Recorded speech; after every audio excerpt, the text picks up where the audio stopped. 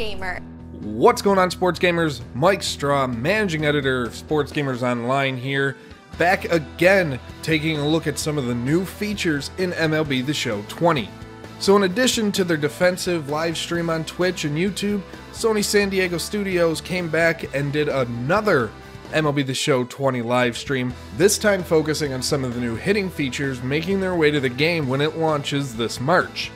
But if you didn't have a chance to watch Thursday evening's stream, we've put together this full recap on all the news you need to know about. But before getting into it, be sure to leave a like on this video and subscribe to Sports Gamers Online and hit that bell to be notified whenever a new video goes live so you never miss the latest sports gaming content. So let's get right into the new hitting changes in MLB The Show 20.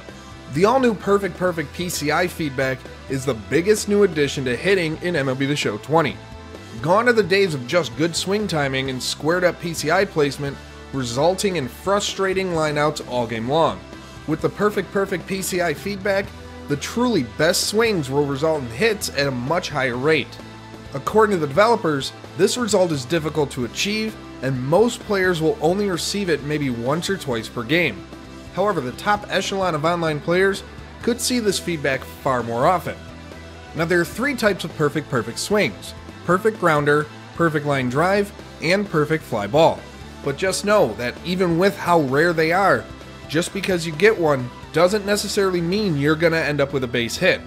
All it really means is that you're going to have a better opportunity and your player's going to hit the ball as best as they can in that situation.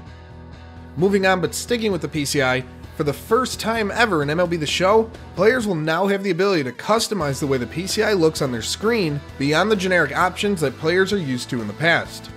In the stream, they showed off 3 of these customized PCIs that you can change to how you fit and how you play at the plate. Now, when customizing your PCI, there are a variety of options to choose from, such as plate coverage indicator being on and off, the center shapes of the PCI, the inner shapes, the outer shapes, the overall color, the transparency on a 1 to 100 scale, and the PCI fadeout. The screenshot you see here is an example of what that PCI customization screen will look like in MLB The Show 20.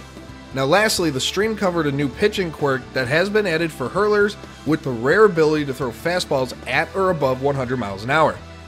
Players like Aroldis Chapman, Jose Alvarado, Jordan Hicks, and Noah Syndergaard will all see velocity increases to their hardest thrown pitches, making pitchers like them even tougher to hit in MLB The Show 20.